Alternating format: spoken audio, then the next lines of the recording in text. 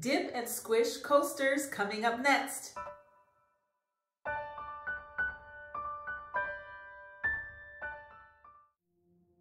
So I had been working on another project, as you can see by the mess on the table, and the colors were so beautiful, I just decided I had to use them up.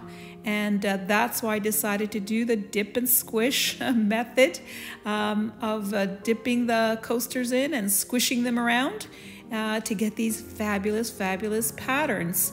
And then because I didn't have that much, I used up some of that leftover paint right on the surface there and kept adding and dipping and squishing. So I use puppy pads because they are super absorbent and they work so well, especially for this kind of method. I never have anything leaking through. None of the paint goes through. So it's a great way to be able to work on a surface and not worry about it.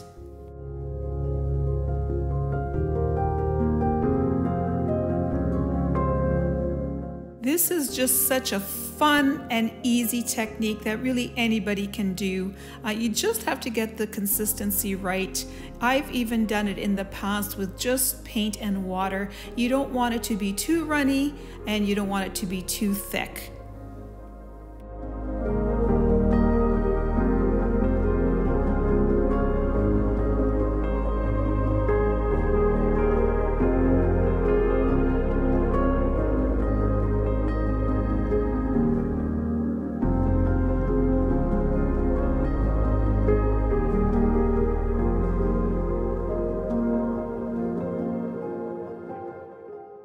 Now when I dip the coasters, I do try and put the paint on the outside of the edges so that gets covered, and I'm not too worried about the back because they get covered in cork.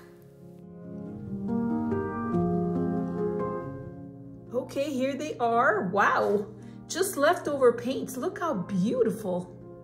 I love it. Really beautiful. I love this dip and squish.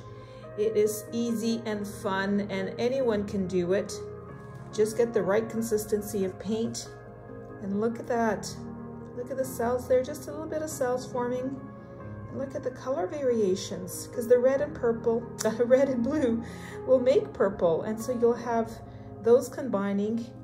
The gold is popping through, more prominent here.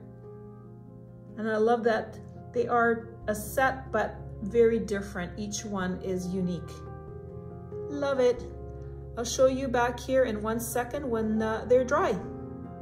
Okay, so it's been 24 hours and here they are all dried up, and I think they look fabulous. Each one is beautiful.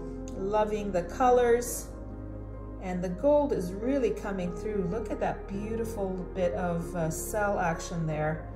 Really lovely. I'm going to varnish them, and I varnish them with this. It's Krylon Crystal Clear. It's permanent, non-yellowing, moisture resistant, and dries in minutes. So that shines it all up, and then I put a cork backing on it and they're ready to go. Click on the link you see now to see how I finish my coasters. Join my Facebook group called SorayaSilvestriArtist, Amazing Abstracts, Semi-Abstracts, and Pours. The link is in the description area below.